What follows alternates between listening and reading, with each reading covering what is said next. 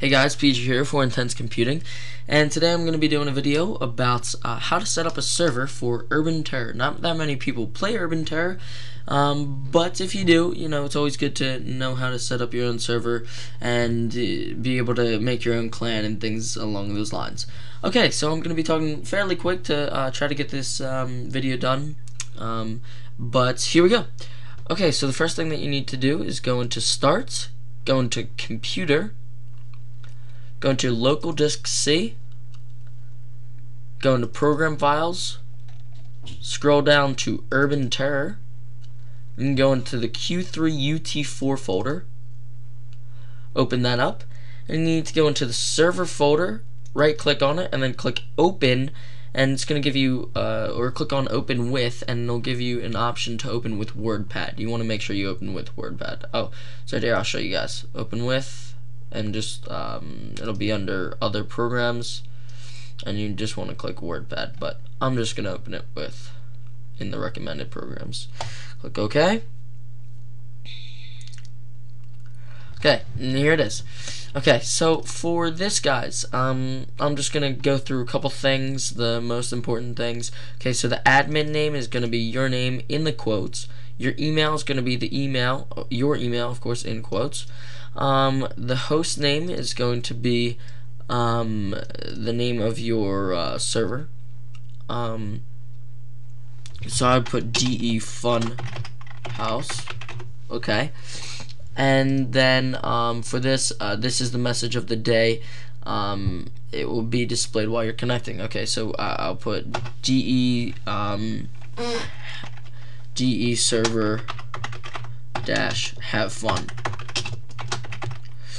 Okay, and then also the SV join message right here is going to, I just put welcome to the DE server, and then for the general game settings, not too much here. You can edit that yourself. It's not really important. Let me point something out. When you're in here, to find out what this stands for, the SV Max clients or any of these, the G Max game clients, any of those, right here where it says // and then after the // it actually tells you what it does. So it's pretty self-explanatory. Now for the passwords, guys, for the password section, the Archon password, of course, is right here, so I just set mine to blah blah. And then the private password is for if you don't want people getting into your game. Now, the match mode. Okay, so for match mode, you just have a few things here. Let's see what else. Okay, when we scroll down to, where is it here? Master servers, okay? There will be a bunch of server lists in the description over to my right. And you will be able to copy and paste those. You want to kind of just delete these and actually paste those into here. Not all of them, maybe just like 3 or 4 of them, 4 or 5 of them, doesn't matter. But the more the better. And then just click save. You can exit out. Okay, now we need to go into your internet browser.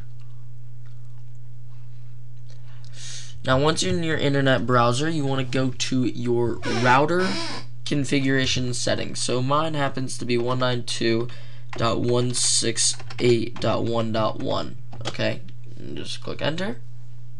And as for password, mine, I don't have an actual, I didn't change it, so mine's just admin, and I'll just click login. You can look that's the information up if it's not letting you in. I know that for Verizon routers it's like a little bit different, so just look up the information on Google. Okay, so then you want to go into applications and gaming. It might also be under port forwarding or something along those lines. And then for the application, you want to make it say Urban Terror or even Quake 2 or 3.